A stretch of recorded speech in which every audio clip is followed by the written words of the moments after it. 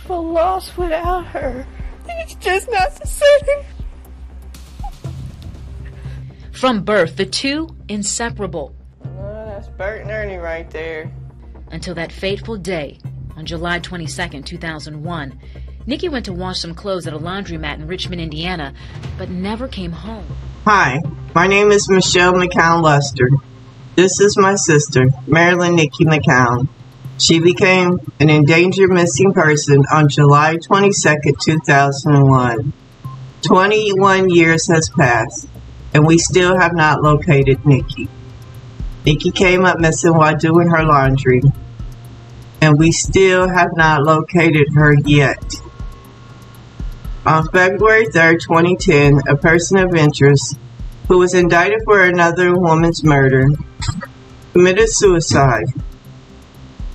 And we're hoping that maybe he told someone, or someone out there knows something, if he is involved in her disappearance.